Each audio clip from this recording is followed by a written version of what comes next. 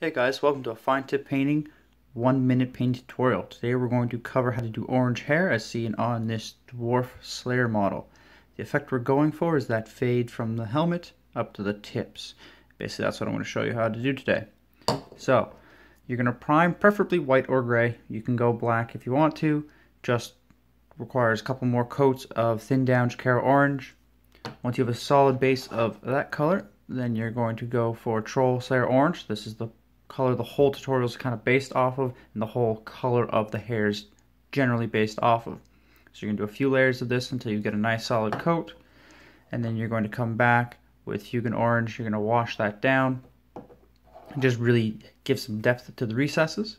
Then you're going to do a highlight of Troll Slayer Orange again, just bring back that original color, and then you're going to do a highlight towards the tip and highest edge of the hair of Fire Dragon Bright.